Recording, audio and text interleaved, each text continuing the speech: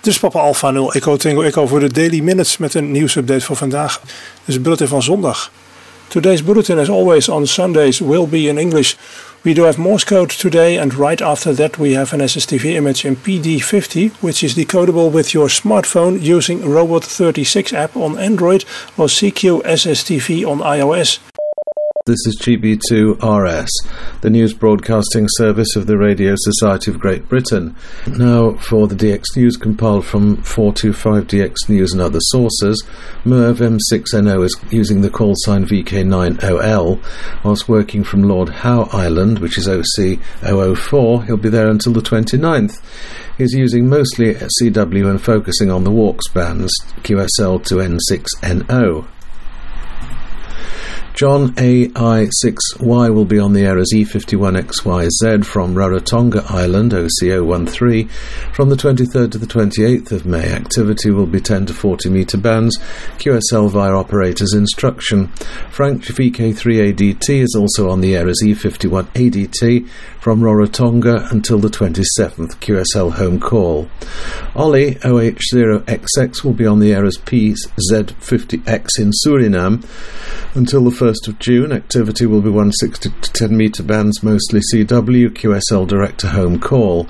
Lucky HA0HW will be on the air as Sugar Whiskey 8 Whiskey Whiskey from Thasos Island, IOTA EU174, from the 26th of May to the 6th of June. Activity 40 metres to 6 metre bands using CW, SSB and RTTY. This includes an entry in the CQ Worldwide WPX-CW contest as a single op all-band entry, QSL home call. Randy WW6RG will be transmitting as VQ9RA from Diego Garcia, IOTA AF006 from the 25th to the 30th of May. Activity on all the HF bands, QSL to home call. From the headquarters of the American Radio Relay League in Newington, Connecticut, this is ARRL Audio News. The crew of a sailing vessel that foundered on a reef in the South Pacific in early May was rescued thanks in part to Maritime Mobile Service Network member Russell Taylor, AI6GV of San Marcos, California. On May 3rd, Taylor monitored a Mayday call on 14.3 megahertz from the Alaska-based ketch Morning Dove, which was some 200 miles northeast of French Polynesia. The vessel's captain, Bruce Maroney, KL3RK, reported that the 46-foot ketch had become stuck on a reef and was unable to move. The crew transmitted the Mayday distress call after the vessel began taking on water.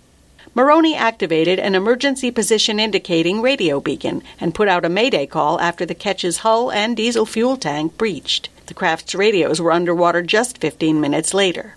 Taylor apprised the U.S. Coast Guard of the situation and the vessel's position. The French Navy subsequently dispatched a helicopter to the area within 6 hours of the incident, airlifting the 4 unharmed crew members to safety. Efforts were reported underway to retrieve the grounded vessel. The Coast Guard later called Taylor to tell him that had he not monitored the Mayday call, the consequences could have been devastating for the crew. Assisting in the event were longtime net member William Sturridge, KI4MMZ in Florida, and Peter Mott, ZL1PWM in New Zealand, who relayed information. You're listening to ARRL Audio News. Now with this week's satellite update, here's Bruce Page, KK5DO. From the AMSAT News Service comes this week's story. The CY9C de-expedition to St. Paul Island, scheduled for August 19th through the 29th of this year, has announced that Lee, WW2DX, has joined the de-expedition team and will add satellite operations as well as 2-meter EME and 6-meter operations to the de-expedition plans. St. Paul Island is located in Grid Square, Fox November 97 in the Cabot Strait between Cape Breton Island, Nova Scotia, and Cape Ray, Newfoundland,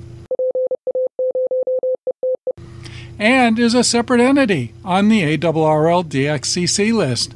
It also counts as a country for the AMSAT Oscar Satellite Communications Achievement Award, the AMSAT Oscar Sexagesimal Award, and the AMSAT Oscar Century Award. Most of Europe and North America should be easily workable from this location. St. Paul Island has not been activated on satellite since July 1998. If you're going to apply for one of the AMSAT awards, those requests are sent to me. I am the Director of Contests and Awards for AMSAT, as well as the ARRL Audio News Satellite Update Guy. This is Bruce Page, KK5DO, for the ARRL Audio News.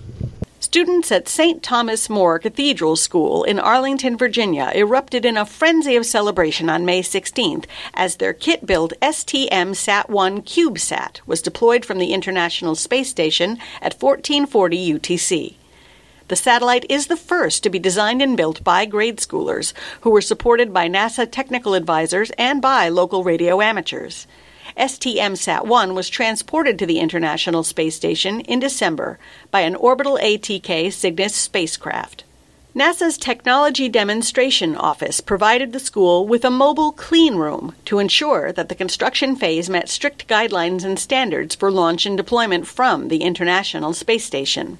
NASA also provided the school with a ground station antenna to receive the slow scan TV images and temperature readings once the satellite comes to life. The CubeSat's slow scan TV payload will transmit on 437.8 MHz FM. According to a tweet from the school this week, the satellite will start transmitting when its orbit is stable, the transmitter has power, and its antennas are deployed. From Australia, this is VK1WIA. Smart Clothes Peg makes drying your clothes a breeze. The humble clothes peg, the fastener used to hang up clothes for drying, usually on a clothesline. Well, it's been brought into the modern age with a Smart Clothes Peg. Inside the orange-coloured Smart Peg is a thermometer, UV sensor and humidity detector. These track the weather and impending rain to alert you via your smartphone and Wi-Fi. The Smart Peg aims to avoid soggy washing on the line that needs expensive indoor drying. It seems that many things will eventually be caught up in the Internet of Things revolution.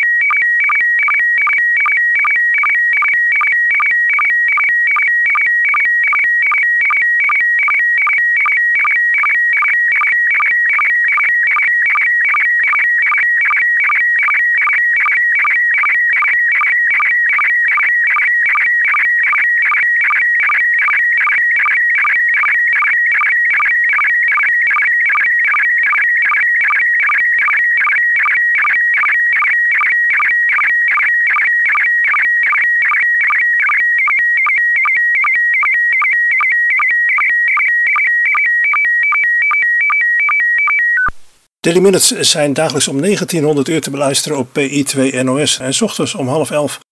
Ken jij het internet der dingen? Ja, daar ga je mooi van zingen. Ha. Dat is dat ze alles aan elkaar koppelen. Oké. Dat je bijvoorbeeld naar de slager gaat en dat ze de koe slachten als jij de parkeerplaats oprijdt om een biefstuk te kopen. Maar hoe weten ze dat dan van die biefstuk? Nou, ze weten zoveel over je dat ze al weten dat je een biefstuk wilt voordat jij dat hebt besloten. Volgens psychologen is het feit dat je in staat bent om zelf vrije beslissingen te nemen een van de grootste misvattingen van de 21ste eeuw. Nou, voor mij is dat meer het internet that stinks.